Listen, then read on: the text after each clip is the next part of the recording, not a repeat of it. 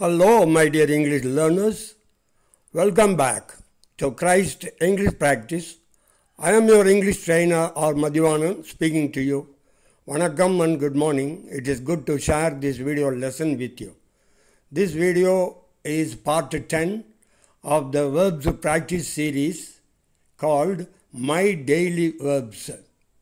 In this video, we are going to practice one particular verb, that is bear, bore, born, bearing.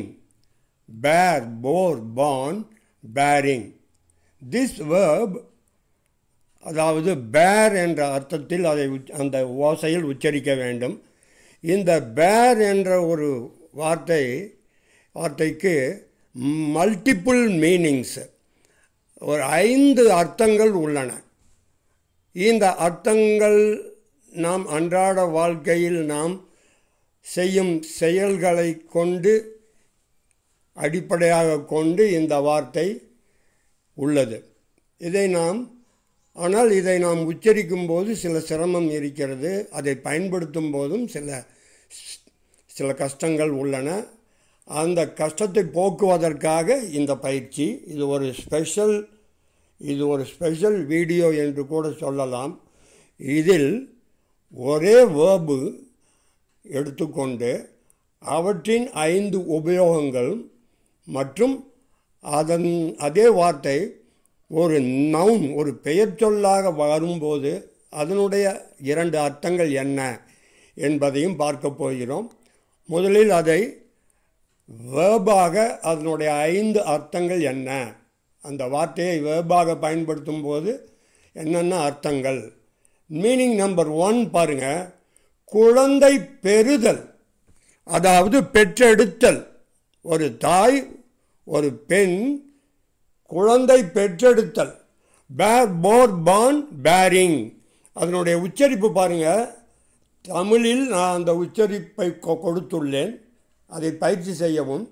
இந்த உச்சரிப்பில் உள்ள ஒரு சிரமம் என்னவென்றால், பொதுவாக மாணவர்கள் BEAR என்ற வார்த்தையை அவர்கள் தவறாக உச்சரிப்பார்கள். அதாவது பியர். ஏனென்றால் அந்த BEARல EAR அந்த 3 எழுத்துக்கள் உள்ளன. EARனா ஏற்கனவே சிறு வகுப்பில் நாம் என்ன சொல்லியிருக்கோம், காது. EAR இயர், காது. எனவே BEARஐ உச்சரிக்கும் போதும் பியர்னு சொல்லிடுவாங்க. அது தவறு. பேர், அதாவது தொண்டையில் உச்சரிக்கணும், ஏப்பம் விடுற ஓசையில். பேர், அல்லது ஏப்பம் விடுற சவுண்டு, அல்லது ஆடு கத்துற சவுண்டு, மே, அந்த மாதிரி. பேர், போர், இது பிரச்சனை இல்லை, போர். அடுத்தது BORN, பார்ன். அப்புறம் கடைசியாக அந்த கண்டினியூஸ் வேர்பு பேரிங். ஓகே, இப்போ இந்த குழந்தை பெறுதல்ங்கிற அர்த்தத்துக்கு வாக்கியங்கள், சென்டென்சஸ். எ உமன் பேர்ஸ், ஒரு பெண் குழந்தை பெறுகிறாள் அல்லது பெற்றெடுக்கிறாள். நம்பர் 2, இது past tense. Number 2, a woman போர், ஒரு பெண் குழந்தை பெற்றாள் அல்லது பெற்றெடுத்தாள். இது பாஸ்ட் டென்ஸ், அதாவது நேற்று அல்லது கடந்த காலத்தில் ஒரு பெண் ஒரு குழந்தை பெற்றாள். Number 3, a baby is born. இந்த வார்த்தை கவனிங்க. ஒரு குழந்தை பிறந்து இருக்கிறது, இது நிகழ்காலம். வழக்கமாக நாம் இதற்கு முந்தைய வெர்பு வீடியோக்களில் பார்த்திங்கன்னா இந்த 3வது வாக்கியத்தில் அந்த ஹேவ் அல்லது ஹேஸுங்கிற அந்த வினை முற்றுக்கான ஹெல்பிங் வெர்பு வரும், ஹேவ், ஹேஸ். ஆனால் இந்த உதாரணத்தில் அப்படி இல்லை. நம்பர் 3 பாருங்கள். எ பேபி இஸ் பார்ன், ஒரு குழந்தை பிறந்திருக்கிறது. இதைய பாஸ்ட் டென்ஸில் எப்படி சொல்லணும்னா, ஐ வாஸ் பார்ன், நான் பிறந்தேன். இது ரொம்ப ரொம்ப அவசியமாக நாம் கற்றுக்கொள்ள வேண்டியது. நான் பிறந்தேனுக்கு பாஸ்ட் டென்ஸில் தான் சொல்லி ஆகணும். அதே போல் மகாத்மா காந்திஜி வாஸ் born. காந்தி பிறந்தார். இந்த வாஸ் தான் வரணும். ஏன்னா அது அந்த பிறந்த செயல். நாம் தாயிடம் இருந்து குழந்தை பிறப்பு பெற்றது கடந்த காலத்தில். எனவே ஐ வாஸ் born. அது கேள்வியாக கேட்டால் when were you born? எப்பொழுது நீ பிறந்தாய்? when were you born? அதுக்கு பதில் I was born in the year 1990 அல்லது 2008. அந்த மாதிரி ஒரு past year. I was born. Gandhi was born. Sentence number 4 பாருங்க. A woman is bearing. ஒரு பெண் ஒரு குழந்தையை பெற்றுக்கொண்டு இருக்கிறாள். அதாவது தாயினுடைய வயிற்றில் இருந்து அந்த குழந்தை வெளியே அவள் பெற்றெடுத்து கொண்டிருக்கிறாள். A woman is bearing. சரி, இந்த பேர் போர் பானுக்கான அடுத்த வார்த்தை, அடுத்த மீனிங் டு பொறுத்தல். பொறுத்தல். இப்போது ஏற்கனவே ஒரு உமன், ஒரு பெண், ஒரு தாய் குழந்தை பெற்றெடுக்கும் போது அதனால் ஏற்படும் அந்த வலியை, அந்த வேதனையை, அந்த கஷ்டத்தை அவள் பொறுத்து கொள்கிறாள். அந்த மீனிங்கில் இதை பார்க்கணும். அதே போல தான் ஒவ்வொருவரும் அவங்கவுங்க வாழ்க்கையில் பல கஷ்டங்கள், நோய்கள், துன்பங்களை நாம் பொறுத்து கொள்கிறோம் அல்லது சகித்து கொள்கிறோம். சென்டென்சஸ். ஐ பேர் பெயின்ஸ். நான் வலிகளை பொறுக்கிறேன். உதாரணமாக ஒரு கீழே நாம் தடுக்கி விழும்போது காயம் ஏற்படுகிறது அல்லது சுளுக்கு ஏற்படுகிறது. அப்போது நாம் அந்த பெயினை தாங்கிக் கொள்கிறோம், பொறுக்கிறோம். நம்பர் 2, ஐ போர் பெயின்ஸ். ஐ போர் பெயின்ஸ். நான் வலிகளை பொறுத்தேன். இது பாஸ்ட் டென்ஸ். அடுத்தது பெர்ஃபெக்டில் பாருங்கள். I have borne pains. நான் வலிகளை பொறுத்து விட்டேன். எனக்கு ஒன்றும் புதுசு இல்லை. பல நேரங்களில் எனக்கு காயங்கள் மற்றும் வலிகள் ஏற்பட்டுள்ளன. அவற்றையெல்லாம் நான் பொறுத்து விட்டேன். நான் வலிகளை பொறுத்து விட்டேன். இப்போ கண்டினியூஸில் பாருங்கள். நம்பர் 4, ஐ ஆம் பேரிங் பெயின்ஸ். நான் வலிகளை பொறுத்து கொண்டு இருக்கிறேன். இப்பொழுதும் நான் சில வலிகளை தாங்கிக் கொண்டிருக்கிறேன். சரி, நம்பர் 3 பாருங்க. Meaning number 3, ஏற்றல். இது என்ன மீனிங்னா செலவுகளை ஏற்றுக்கொள்ளுதல். ஒவ்வொருவரும் அன்றாடம் எத்தனையோ நமக்கு செலவுகள் ஏற்படுகின்றன.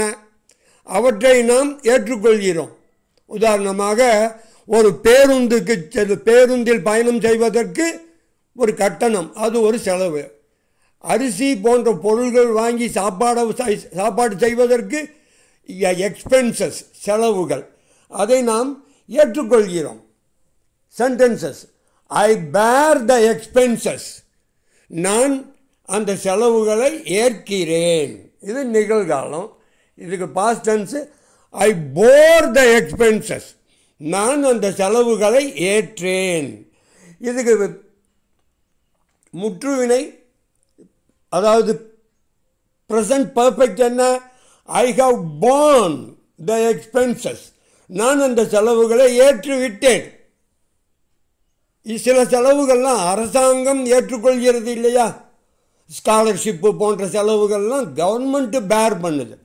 ஓகே, நம்பர் 4 பாருங்கள்.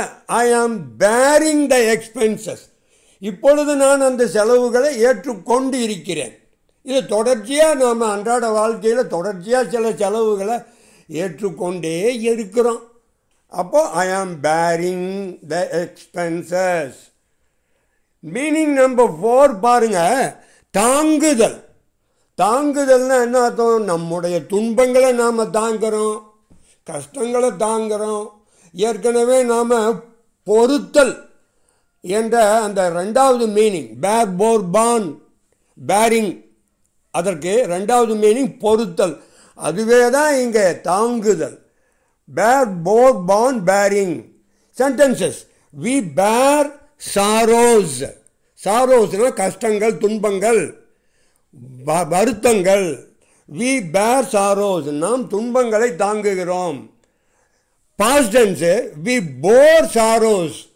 நாம் துன்பங்களை தாங்கினோம். We bore sorrows. Number 3, முற்றுவினை, நிகழ்கால முற்றுவினை, present perfect. We have borne sorrows. நாம் துன்பங்களை தாங்கிவிட்டோம். இதற்கு முன்பு ஒவ்வொருவரும் இதற்கு முன்பைய காலத்தில் நாம் பல துன்பங்களை தாங்கிவிட்டோம், தாங்கி இருக்கிறோம். சரி, அடுத்தது கண்டினியூஸ் பாருங்க. Number 4, we are bearing sorrows. இப்பொழுது கூட நாம் சில துன்பங்களை தாங்கி கொண்டு இருக்கிறோம். we are bearing. அந்த உச்சரிப்பை கவனிக்கணும். bearing, bear, ing சேர்த்து bearing. மீனிங் நம்பர் 5 பாருங்க. சுமத்தல், கேரி. இங்கிலீஷில் சுமந்து கொண்டு, கேரி, சுமந்து கொண்டு. bear, bore, borne, bearing. இதற்கான example sentences. we bear our weight. நம்முடைய எடையை நாம் சுமக்கிறோம். உதாரணமாக ஒவ்வொருவருக்கும் உடல் எடை 40 கிலோ. சிறுவர்களாக இருந்தால், சின்னம் சிறுவர்களாக 3ஆம் வகுப்பு 4ஆம் வகுப்பு சிறுவர்களாக இருந்தால் 30 கிலோ இருக்கும். 30 கிலோ அவர்களுடைய பாடி வெயிட். அதை அவர்கள் தாங்கி கொண்டு ஒரு இடத்துலேருந்து இன்னொரு இடத்திற்கு சுமந்து கொண்டு செல்கிறோம். இப்போது எனக்கு 80 கிலோ இருக்கிறது. அப்போ இந்த 80 கிலோ பாடி வெயிட்டை நான் தாங்கி கொண்டு நான் வாக்கிங் பண்ணுறேன், ரன்னிங் பண்ணுறேன். இதெல்லாம் தான் example. we bear our weight. நாம் நமது எடையை சுமக்கிறோம். Number 2, we bore our weight. நாம் நமது எடையை சுமந்தோம். நேற்று, முந்தா நாள், அதற்கு முன்பு நாம் நம்முடைய எடையை சுமந்தோம். நம்பர் 3, நிகழ்கால முற்றுவினை, அதாவது present perfect. we have borne our weight. நாம் நமது எடையை சுமந்து விட்டோம். இதற்கு முன்பே நாம் அந்த சுமக்கிற வேலையை செய்து முடித்து விட்டோம். அது மட்டுமல்ல, நம்பர் 4, இப்பொழுதும் நாம் நம்முடைய எடையை, இப்பொழுது நான் பேசிக்கொண்டிருக்கும் இந்த நேரத்திலும் நாம் நமது எடையை சுமந்து கொண்டிருக்கிறோம். we are bearing our weight. நாம் நமது எடையை சுமந்து கொண்டு இருக்கிறோம், அதாவது தொடர்ச்சியாக சுமந்து கொண்டிருக்கிறோம். மீனிங் நம்பர் 6 பாருங்க. இது பேர்னுடைய பெயர் சொல் வகையை சார்ந்தது. BEIR, பேர் என்ற வினைச்சொல் ஒரு நவுனாக இங்கே வருகிறது. நவுன்னா பெயர் சொல். இது எல்லோருக்கும் தெரிந்த ஒரு வார்த்தை தான், ஆனால் உச்சரிப்பில் தான் பிரச்சனை. பேர், கரடி. எ வைல்டு அனிமல், அதாவது ஒரு வனவிலங்கு. எ வைல்டு, வைல்டுனா ஃபாரஸ்ட்னு அர்த்தம், காட்டு. அனிமல்னா விலங்கு.